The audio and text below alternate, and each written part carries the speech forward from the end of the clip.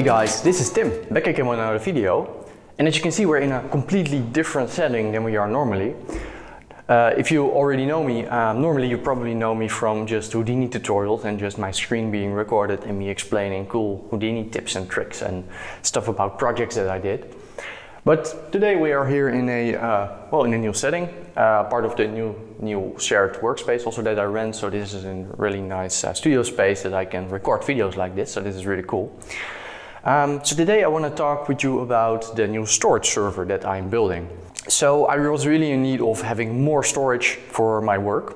So if you don't know about my work, so I do a lot of simulation stuff. So I do Houdini simulations that generates a lot of data. So fire simulations, flip simulations, stuff like that. So I was really in need of having more storage to do that kind of stuff. And I was looking into stuff like Synology or QNAP servers, but they didn't really tick the boxes for me. Sure, they're easy to use. You can buy them, you can put them down, you put some drives in and they work. But there's a couple of things why I wasn't really keen on going that direction. So first off, they are not really user replaceable. So if it breaks, you need to send it in and then wait a couple of weeks for it to return. And of course, yeah, you don't have your data in the meantime, so then you'd need to buy a new box and put the discs in and stuff like that. So that's one thing. And from the reviews that I saw, it doesn't give me the performance that I want, and also it's less flexible than anything I want to build myself. So for my own build, I decided to build a Freenas server. I will talk more about what Freenas is in a little bit, but this will give me the performance that I want. It will be super user, upgradable basically. And because I'm building it anyway, I thought maybe let's make a video about it, because I really love tech. I've been building workstations since I was like 16 and I'm almost 32 now. I know I'm ancient, but I've never really built a proper dedicated server before. And I thought, I really love tech. I always watch these tech channels myself, like Linus Tech Tips, J2Sense, and all kinds of those types of channels. I really love watching that content, but all of that content is really aimed at gamers, people playing games, or it's about video editing.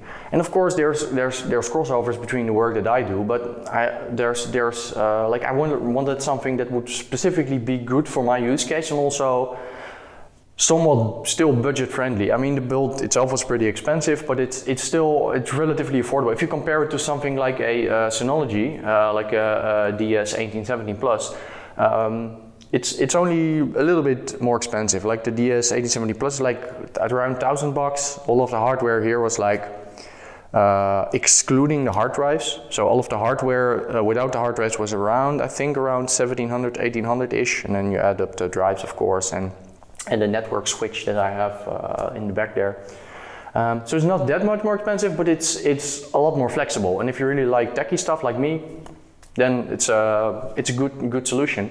And I wanted to share it with you. If you want to do the same thing and you like doing that stuff, then you can replicate the build, I guess, because this is tested and you know what kind of performance you're going to get. So I really hope you enjoy the video. If you do enjoy the video, please give it a thumbs up and like and subscribe down below. This video will be in multiple parts. So this part is going to be about introduction to why I built the Freenas server. We're going to have something about building the thing, and then later we're going to have something about the performance and the extra services that I'm going to run on the thing. So I really hope you enjoy it. And yeah, let's dive right into all of the other stuff. Alright, so let's talk a little bit about Freenas. So what is Freenas exactly? So Freenas is an open source operating system for NAS. It's built on top of FreeBSD, and FreeBSD is, well, it's not Linux. It's like originally it was like a fork of Linux, and they went their separate ways. It's sort of similar, but it's not the same. So it's built on FreeBSD, and at the core it uses ZFS. So what ZFS is, it's a replacement for both RAID and the file system. So it's 2-in-1. It has a lot of really cool features. It's very powerful. ZFS stands for Zettabyte File System. It supports really large data sets. It's expandable, so you can like add more pools later. It has snapshots. So snapshots are For example, if I accidentally delete a drive from my network share, I can recover it from a snapshot, I can recover previous versions of it. So all kinds of cool stuff like that, and it's expandable. Like right now I'm adding 8 drives for a total of 48 terabytes. Well, not all of it will be usable, of course, but later if I want to grow out the pool, I can add 8 more drives and grow the pool and like expand upon it like that. And I wouldn't have that possibility if I had just a regular Synology drive, or I would have to buy the super high-end Synology stuff. But then we're, of course, talking about way higher budgets than anything you get over here. So stuff like that is really cool. So there's multiple types of ways you can set up ZFS. So you probably know what RAID is. RAID is you can pull multiple drives together on a RAID card, and then you get and then your system sees it as one big drive, and you get, for like depending on what type of RAID type you choose, you get different types of resiliency or performance or whatever. So Freenas works a little bit different. Instead of adding it with a RAID card, you don't want to use a RAID card, so you don't at all. You let ZFS handle all of that. So what you do is you create VDEVs, which are virtual devices, and you configure them in a way to pull together in a certain way. There's multiple ways of doing that. There's RAID Z1, RAID Z2, there's mirrored, and there's striped. But you can combine these also in multiple ways, and they can all add together to the same pool. So RAID Z1 is with one parity drive. So that's if you have 5 drives, then 1 drive can fill. If you have RAID Z2, you have 6 drives, 2 can fill, for example, but also multiples, of course. You can also do RAID Z3 if you want, and 3 drives can fill. But you can also, what you can do is you can have mirrors. So with a mirror, the data will be the same on each of the drives. So if I have 2 drives and I write something to one of the drives, it will also, the same data will also be on the other drive. So if one drive fills, I still have the data on the other one. Then with striped, it's a little bit different. So one part of the file goes on one drive and one part of the file goes on another drive. So you get the speed of 2 drives. So if you read from it, you have the speed of both of those 2 drives. But if one fills, then you lose all of the data. But what you can do in ZFS, you can also combine this. So it's sort of similar to something like RAID 10. So what you will do is you will create a couple of pairs of mirrors and then stripe across those. So let's say, for example, these 2 are mirrored, these 2 are mirrored, these 2 are mirrored, these 2 are mirrored, and then I can stripe across these, and then I get the read performance of 4 of the drives, and I can still lose up to 2. Well, it depends on where they fill.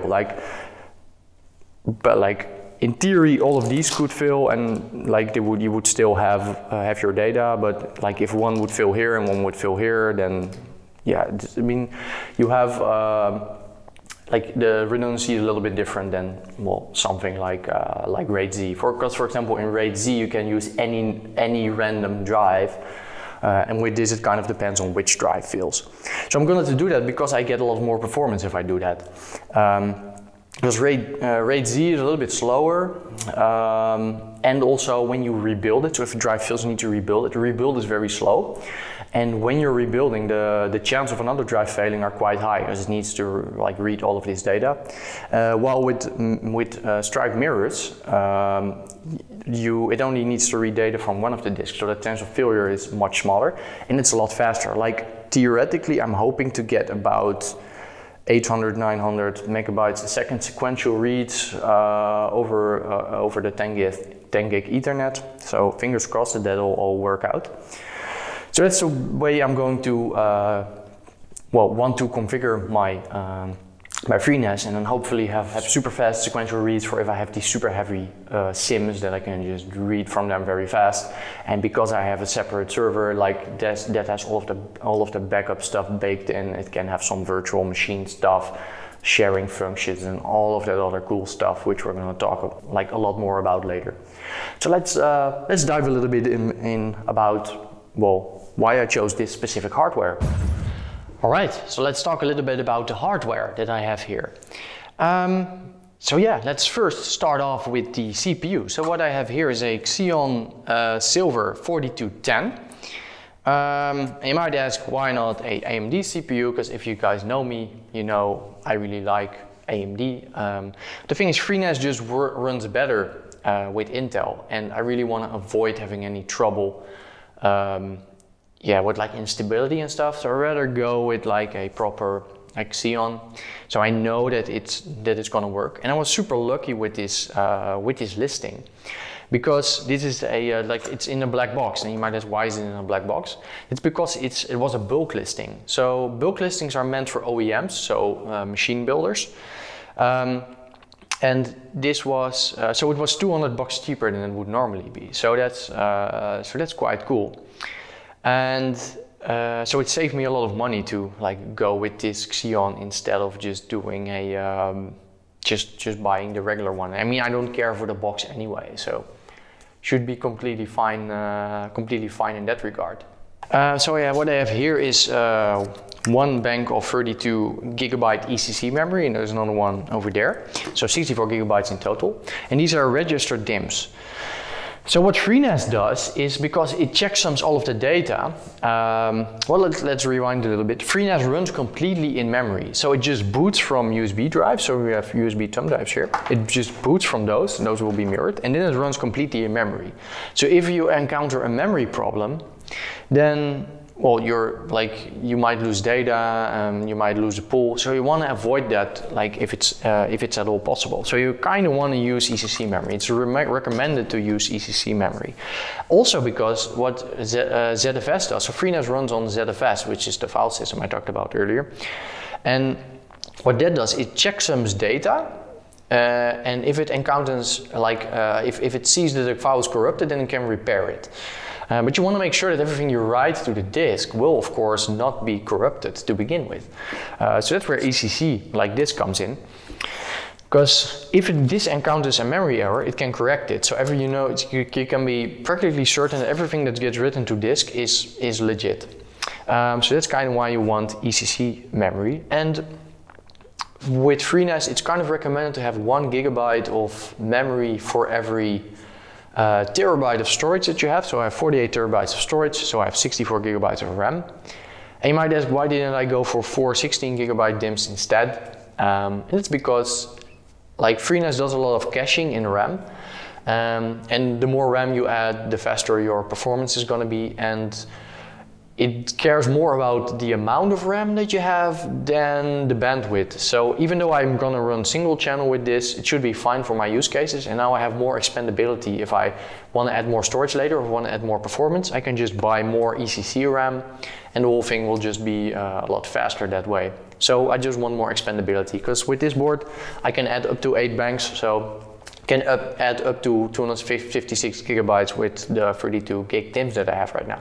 So that should be quite nice. So that's basically that. So with the hard drives, I just went with Seagate Iron Wolf drives, and I know some people don't like Seagate drives, but personally I never had any problems with it. And also when you look at Backblaze statistics, so Backblaze is an unlimited cloud backup solution, and they go through a ton of drives, and they publish these monthly or quarterly statistics over drive failures, and Iron Wolf drives perform pretty well, and these are faster than the WD RAD drives, and performance is more important for my case anyway. So if something were to fail, then I can just replace it. And these are 8 6 terabyte drives, so 48 terabytes in total. So that's the hard drives. About the motherboard, so this motherboard, I'm like Linus, I'm dropping stuff.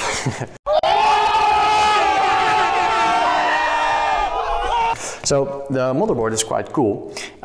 So what this has is, let me see if I can open it up. So it has a couple of cool things that I really wanted to. It has IPMI and it has 10 gigabit ports. So maybe let's see if I don't want to get it completely out of the thing yet, but maybe if you can see it. So it has a couple of network ports, as you can see. It has 3 network ports. I'm not sure if it's visible. I don't want to take it out of the plastic yet. I'm going to do that in a little bit when I assemble the whole thing. But it has 2 10 gigabit ports integrated, and of course I need 10 gigabit to have enough performance to actually, have benefit from all of this goodness. So that's cool. And of course, right now I have enough for enough with 1 gigabit port. But if I ever build a full SSD pool, for example, if I get like, because I could like add an extra, I could add like extra SSDs and build an extra pool, then it might be useful to aggregate these two 10 gigabit links, so I get like 20 gigabytes in total. Because I have a managed switch, so I can combine connections. It's called link aggregation. So then it might be useful. And another thing is the third port on here. It's an IPMI port, and I hadn't heard about IPMI until a couple of months ago. And IPMI is really cool. It's remote management for your computer. So you can log into it over the internet or over Ethernet. So there's a separate port that you plug it into, and then from that port you can manage everything on the board. So you can even go into the BIOS over the network. So that's super cool, and I'm going to show you all of that later in a later video when we start configuring the whole thing. So that's like super cool. So that's, of course, if you're running, like if you're not in the office, you need to manage stuff, then you can do it through IPMI. So that's really dope. And also a good thing about that is that you don't need to add a GPU in it, because this is onboard graphics for the IPMI. So that's why I don't have a GPU in here anyway. You might have thought this was a GPU, but it's not. I'm gonna talk a little bit about that, well, maybe right now. Well, let's maybe first talk about one more thing, because this also has a lot of PCIe expansion ports, which might be nice if I want to expand the server later. So for example, what I could do is if I want more drives, if I want to add 8 more drives, I don't have room in the case right now. What I could do is buy an external box, add drives into that, and connect them through serial attached SCSI. So that's where this thing comes in. So this is a serial attached SCSI card. It's an HBA controller that stands for host bus adapter. So this is not a RAID controller. It just passes through the connections to the through Freenas, and then Freenas can control that. You don't want a RAID controller on Freenas. You want Freenas to be able to manage all of the drives. And now you might ask, like, how am I supposed to connect these drives to this thing? Because there's like only 2 ports. And that's the cool with serial attached SCSI. So it's backwards compatible with SATA. So each of these have 4 6 gigabyte connections. So similar to SATA 6. And they can split into 4 SATA connections with these cables that I have here. So I can connect my hard drives with these ports, and then I can connect the hard drives that way. So that's quite cool. So that way I will be able to add all of my 8 cards through this card. But if I ever want to add an external port, like I have a lot of PCIe lanes, so I could add one more of these cards, but with an external backplane, and add them that way, and then I could like grow the pool that I already have. So that's why the expandability is like quite nice. Yeah. So about the memory, so I was talking about Freenas running in memory before, and so that's where also this baby comes in. So what happens if I do some writes into Freenas and suddenly power goes out? Do I lose the data? Well, you would say yes. That's where this baby comes in. So this is a UPS. It's a 480 watt UPS, which should be enough to run all of this. And basically, what this will do, so this has a network, an Ethernet port as well. So if power fails, the server will keep running on this. This is a battery integrated, so it will keep running on that. But because it's network connected, this will tell Freenas that, oh, there was a power failure, and then Freenas will dump everything it has in RAM to the disks, and then it will initiate a safe shutdown, so you can be sure that you don't lose data. So that's why UPS is super important to use for something like this, so you don't lose any data, and you're kind of certain that everything will work as intended. So that's why I got the UPS. So that's quite nice. The power supply is a Corsair power supply. I got this one because it supports 10 SATA devices, and I have 10 SATA devices, so that's the reason I got this one. It's gold rated, so it's quite good for the environment as well, I guess. And it's going to run 24/7, so it's kind of important to get a good power supply anyway. So about the case. So I didn't want a server case because I don't know if you've ever been in a server room, but servers are super loud because of the fans, because they're supposed to be in a server room. And the space I'm in here, it's a shared space. So there's multiple companies here and there's no separate server room. So I didn't want anything that's super loud. So I just got a fractal design case. So you can see it here. It's in the box, so I'm gonna take it out right. I'm gonna do that when we're gonna do the build. So fractal design case, it has enough space for all of my hard drives. I got like extra hard drive caddies, 2 extra, because by default it only comes with 6 caddies for 6 drives, so 2 more. So that's going to be the case. This is nice and quiet, and should be very nice to for this server. And if I ever want to move everything to a server case, of course I could do that. But this would suit my purposes perfectly fine for what I'm doing now.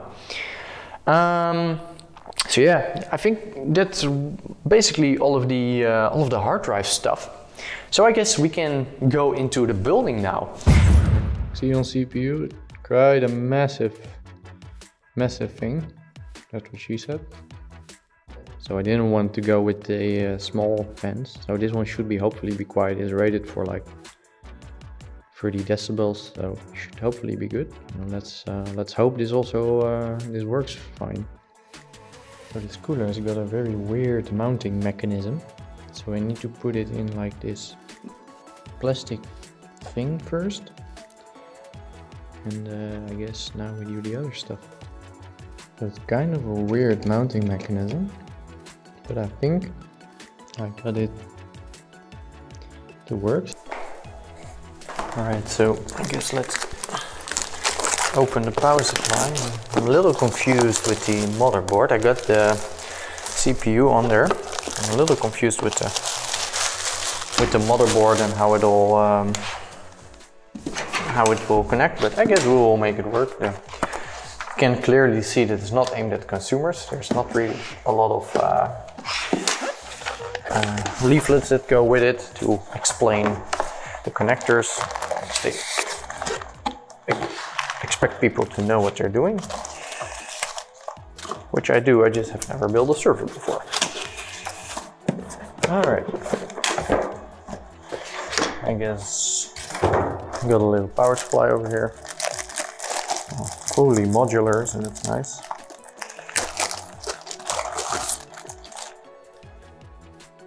Alright, let's see if this wants to do anything.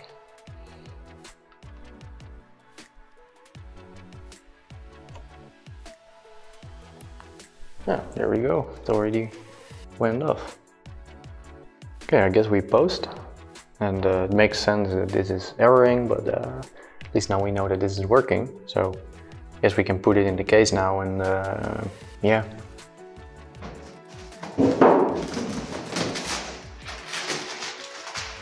Time to screw everything in. So let's see. So I'm mounting all of these drives. It's a lot of work with 8 of these drives. I need to screw them all in, and yeah, we'll only 2 so far, and the rest is still going, so let's see. Alright, so there we go. 8 hard drives and 2 SSDs. All filled up, everything nicely labeled, so I guess time to close the whole thing down and see how she goes. And install the whole thing.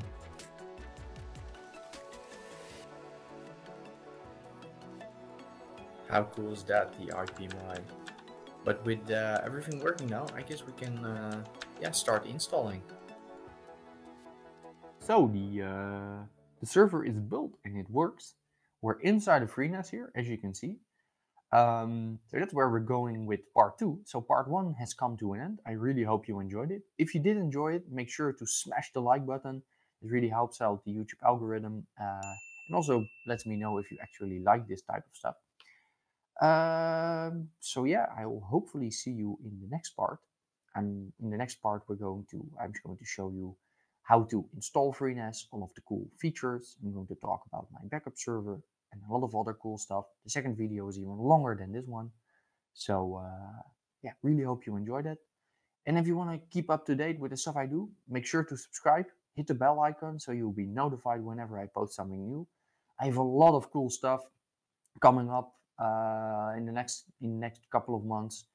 A lot of cool Patreon exclusive stuff planned. I'm going to do a whole Houdini introductory tutorial on YouTube. I have a new website planned. A lot of cool stuff. So make sure to subscribe so you get notified whenever I post something new. And I really hope to see you in the second part of this video. And remember, if you want to build the same server, all of the parts are in the description of this video, so you can do that. Well, hopefully see you in the next part, guys. Peace.